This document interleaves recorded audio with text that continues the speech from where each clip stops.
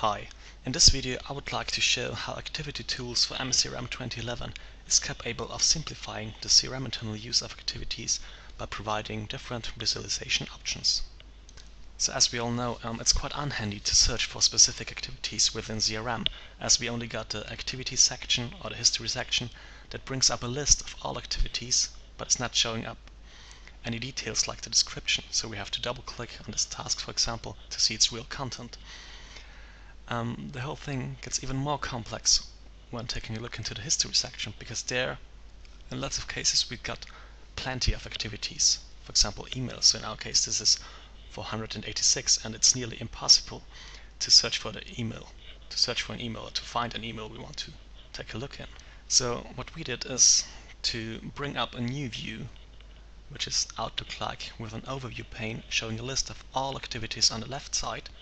So here we can see the list grouped by date in our example, and a preview pane on the right side that shows all details, including description and so on.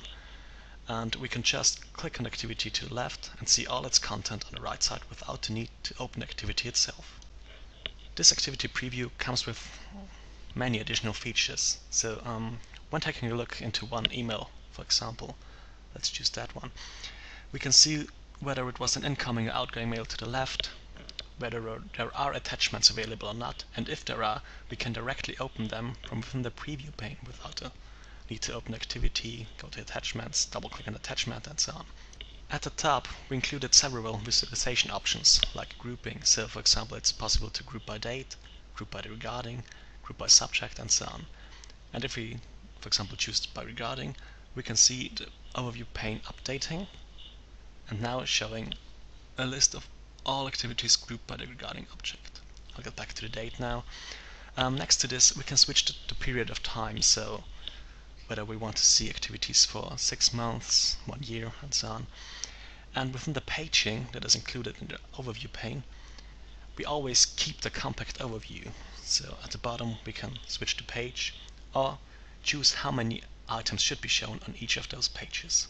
Another thing we included was a checkbox that allows us to hide or show the CRM ribbon.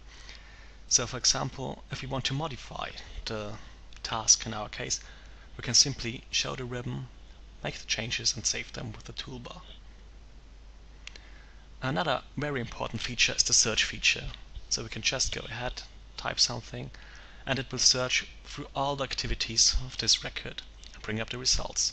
So in our case, the TI incoming is listed in the subject. We can see that this email is an attachment, and as mentioned before, it can be directly opened. So that's a picture in our case for a demo.